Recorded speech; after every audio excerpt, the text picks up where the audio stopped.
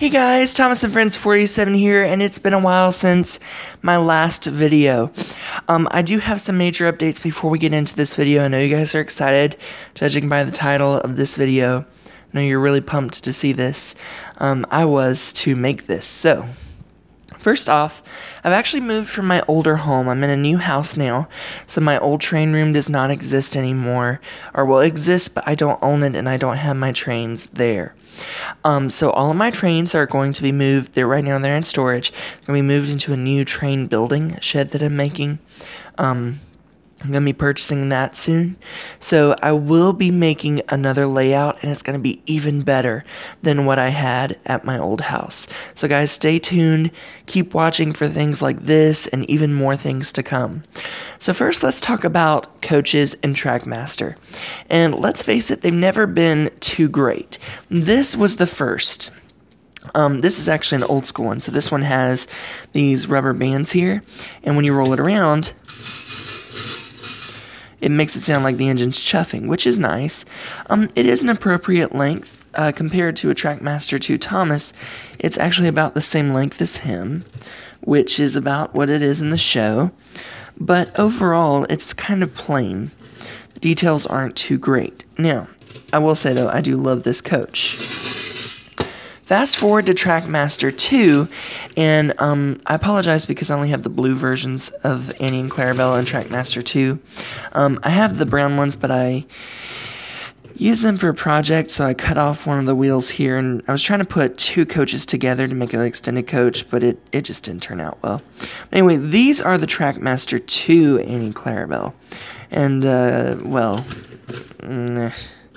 yeah, they look like box fans, basically, and that's pretty much what the print is. You can tell up here where Clarabel has this lip, the coach up here, the roof. Well, it's the same thing for Annie. They didn't reverse it. And I'm like, it's so cheap. And look at the difference between, you know, Thomas and one of these coaches. Like, really? And then look at this, too. Like, even the height difference is just outrageous.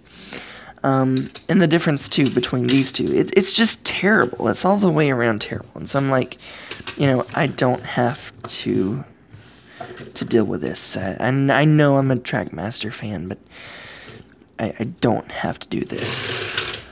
So, what do I do as a Trackmaster fan? Well, Bachmann has some pretty swell models. You know, I can't lie, they're pretty good.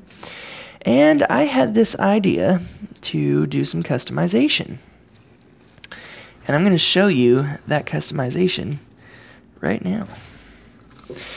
This is a Bachmann, HO scale Bachmann Annie and Clarabel converted to Trackmaster. They run, they take the curves. They can't take the smaller curves because the radius isn't that good.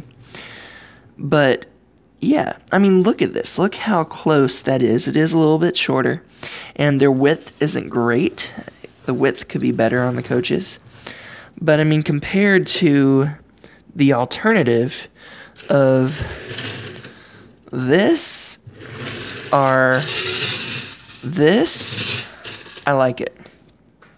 I mean, they're just beautiful models. And I'm going to be showing you, and you'll notice, too, that the wheels do splay a little bit, but I think that's the best I could do with these axle boxes. They are using official Trackmaster 2 coupling links, so there's no modifications really there. But yeah, let me show you the underside of one of these. Now, these are incredibly hard to rail back on the tracks, so we're going to take off Annie here.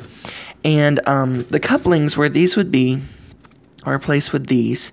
So the HO scale couplings are replaced with these hook and eye couplers from Trackmaster 2. And on the undercarriage, you can see what I've done here. So all I've done is took toothpicks. I want to thank Kyle Matthews too. He was trying to help me with the axles. I finally tried toothpicks. He suggested wooden dowels. This is about as close as I could get to that.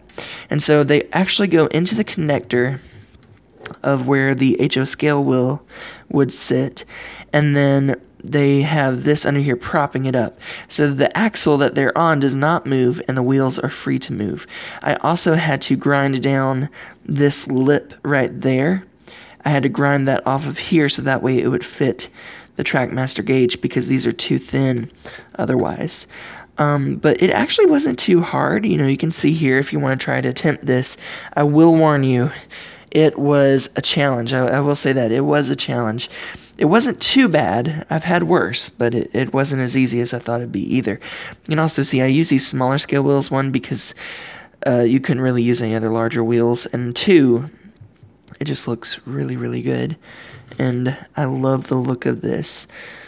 I mean, it just looks so good, especially for Trackmaster. I love it.